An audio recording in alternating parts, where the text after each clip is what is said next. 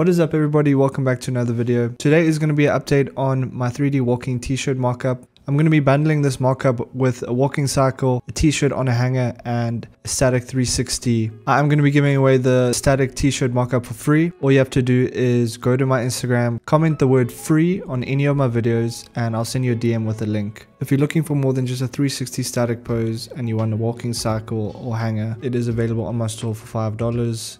It includes all the OBJs, project files, Substance Painter files, you name it, and it's fully customizable. You will be required to use Blender as well as Photoshop or Photopea, so make sure you download those before. Once you have downloaded the files and unzip them, your file should look something like this. Now it does look like a lot, but all you have to do is click on the Blender file. So let's open that up, and you should be presented with a screen that looks like this. So just to go everything, your left side is your preview, and then in the center here is either your shader preview, or you can go into your 3D viewport and see from a different angle. So on the left side, I'm going to enable my viewport shading. So if you do have the free version, this is what you're going to be getting for free, is this 360 rotation here, which you can update as per this video. So getting into the bundle, we have the 360 static rotation here, which is our t-shirt A pose layer. So if we just hide this, that will go away. Then we will see our t-shirt frame 1. So this is just a single frame of the walking animation. Then we have t-shirt walking cycle, which is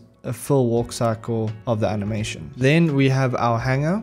So if you reveal this hanger layer, you'll see our camera has now got a hanger on it, which rotates at 360 degrees. So now you might want to change up your camera. So we're going to go into our studio layer over here, and you'll see there's a variety of different camera angles. To enable this, you can just reveal them all like so, and we can go into our camera 50mm, and we're going to go view, camera, set active camera, and you'll see a new angle. Now we can also change this out. I'm going to go to the 40mm hanger because this one fits the whole hanger really nicely. Do the same thing, set active camera, and there is the entire look. Maybe we don't want to use the hanger and we want to use a 75mm. So let's go to our camera C, 75mm. You'll see we have a different angle there, which looks really nice. I'm going to go to our camera A and go view, set active camera, so we can get that front view, and I'm actually going to hide the backdrop. So let's go into our hanger, we're going to go into railing, and we're going to hide backdrop for railing, just like that. And now we have a transparent background, and we're going to enable our backlight one, which is going to create this nice little rim around the side just to make it a little bit better.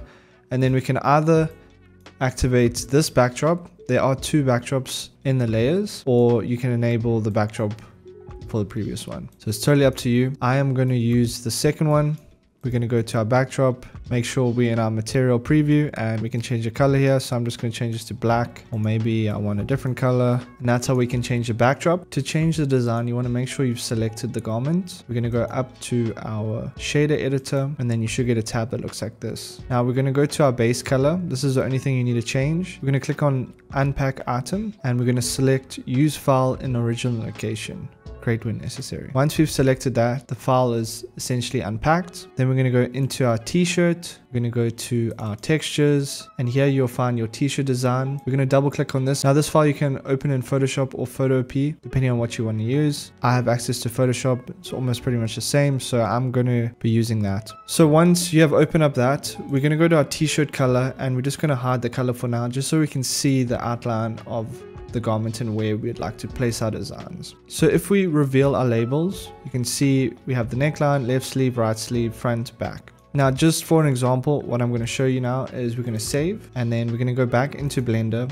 and we're going to click the viewport shader and reveal materials. And now you can see we have our left sleeve and our right sleeve, the front, and then if we rotate this, we have the back. So it's just showing you where to place the designs. So we're going to go back into Photoshop. We can hide this because we know where we're going to be placing things. And then you can just drag and drop your logos in as if you were designing something. I'm going to be placing these over here. I'm going to use a full layer just to change the color of this. And then I'm going to go down to my t-shirt color, and I'm going to activate this. We're going to be clicking on our color, and we can change it to whatever color we want. I'm going to be using a dark black, and then I'm also going to be enabling this wash layer. This will just give us a nice wash look, and then I'm actually going to change my logos back to white. From here, we can also adjust the stitching color. We're going to go to our stitching color group, and then under colors I'm going to change this to a yellow and press OK. And then our design is pretty much good to go, so you don't have to use this wash layer. You can if you want. Once that's all been done, we're going to save it once again, and then we're going to go into Blender and we're going to reset our material preview mode, and just like that you can see our design has been updated. Now I'm going to hide the backdrop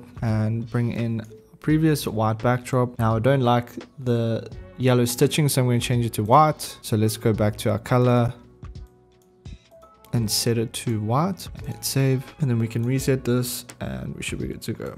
Now once you have updated your design, it'll be updated across all of the garments. If we hide our hanger and reveal our A pose, you'll see that our A pose has been updated. If we go to our walking cycle has also been updated. Once we're ready to render, we're going to go to our render settings. Now depending on if you have a GPU or CPU, if you have both, you want to click on GPU compute. Then in render, depending on the specs of your computer, you can set this anywhere from 100 to whatever you want. But the higher the number goes, the longer it will take. I'd suggest if you're using a low-end PC, something around 300, and set your noise threshold to 0.1. Then we're going to go to our output settings. Now maybe you want it in 1080 by 1080, so you can change this, or maybe you want it in 1080 by 1920, you can change that, get the different aspect ratios. And then for your output, you can just click on this little file on the right, and then you can set it to wherever you want. I'm going to be setting it to my desktop. I'm going to call this renders, and then rename this to render test underscore, press accept. Now if you don't have editing software, I'd suggest setting it to FFmpeg video. Click on that, and then by this encoding drop down here, you want to go to your presets and say H.264 and MP4. This will export the render as a video, but if it does crash, you'll have to start the render again. If you don't have editing software, this is the best way to go. But if you do, I would highly suggest doing file format PNG, and then you're going to go render image, and this is going to give you a PNG image, a single frame. Or to render an animation, you can go render animation, and it'll start rendering frame by frame. Now I do have a high-end PC, so this is why it's taking less than a second to render each frame. But while it is rendering, you'll see when you go to the renders tab that there's a bunch of frames. These frames you can then import as a sequence into your editing software, and it'll create a video for you like so. If this video was helpful, please ensure to drop a like, comment, and sub. And if you need help with any of my products or help in general with digital fashion, make sure to join my Discord. Links are below. Thanks so much for the support as always. I'll see you in the next one. Peace.